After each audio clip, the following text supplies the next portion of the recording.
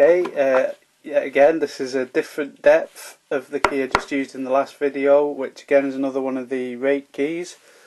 This is actually an avocet lock, even though it's unmarked. I don't have the key for this lock.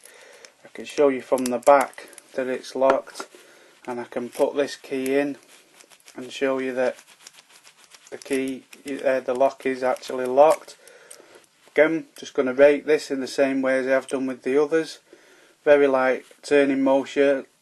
For people who do bumping, it's a similar lightness of turning motion to that, but it is obviously a little bit easier with this once you get used to it. So basically just raking in and out. Try and bring it closer again so you can see it in action. Just a bit awkward for me to hold it as close to the camera, so we're just going in and out. Quicker the better for better results. Light turning motion.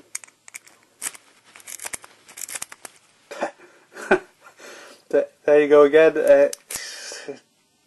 Don't get me wrong, not all locks go this easy. I've tried a couple of rim cylinders which these didn't open, but it's like, could you imagine just opening locks? See, like this one now, I opened it in a couple of seconds. Next time it takes 10-15 seconds.